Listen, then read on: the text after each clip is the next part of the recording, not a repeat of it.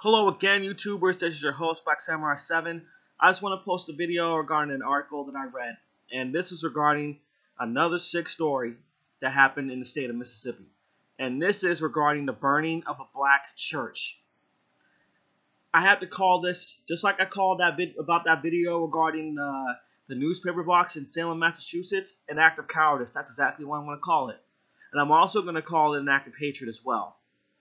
And this was done by some more white supremacists. White supremacists who supported Donald Trump. And you know what? I love it how in the article, I love how sympathetic that Hillary Clinton was about it. I really like that. It seems to me there's probably some good qualities about Hillary Clinton. I think she cares.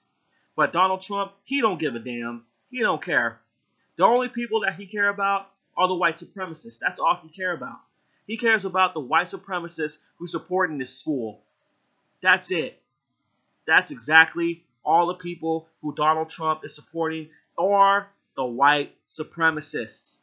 That's all he cares about. And that's sad. What sickens me in this article is that it kept talking about all these other incidents, not just the burning of the church, but all these acts of violence. All these acts of violence that's been happening in the United States of America. All because of Trump. Trump is a fool. He is sick. And I can't believe that people are supporting this guy. I really can't believe that. And you know what?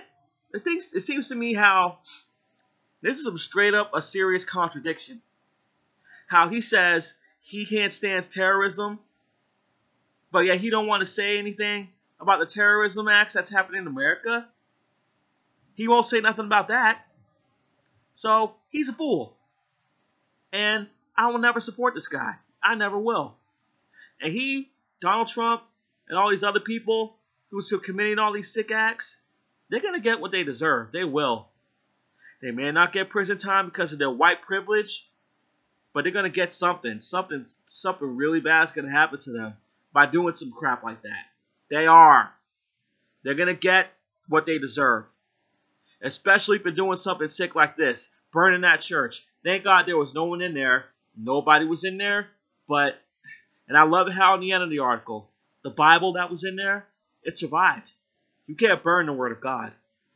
The Word of God, it's like a double-edged sword. You can't destroy it. You can never destroy it. Never. Now, that's all I got to say about this. Feel free to like, comment, and favorite my video, and feel free to subscribe to my channel. See you guys later.